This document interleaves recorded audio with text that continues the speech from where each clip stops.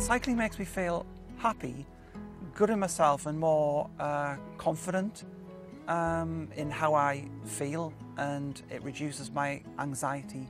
It's good for your mental health, good for your fitness, and you don't have to wear lycra. Well, I'm Natalie Wright and I work at Northumberland County Council in the IT department, and I'm part of the hardware team. I'd become very fit over the 2 years of the pandemic, as it were, and it gave me sort of the perfect excuse to sort of get out there and exercise, and I loved doing the exercise.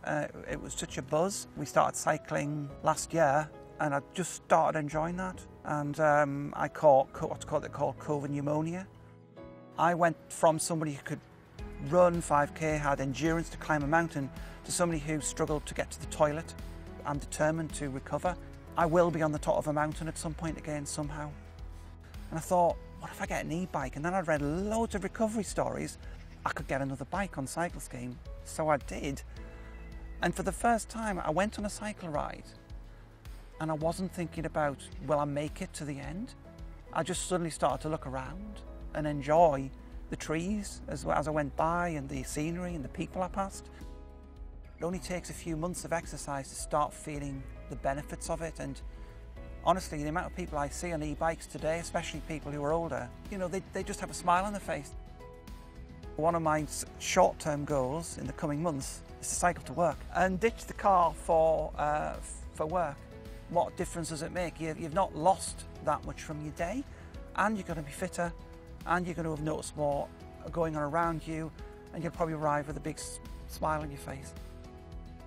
Walking, cycling or any form of exercise is really important for everyone who lives in Northumberland, and we all need to take our part in doing that, not just for sustainability but for your own mental health and well-being as well. It'll probably reduce the amount of time people are off sick, because they'll be a lot healthier. I think people will be a lot happier. It's a win-win. That only takes a couple of hours to charge up.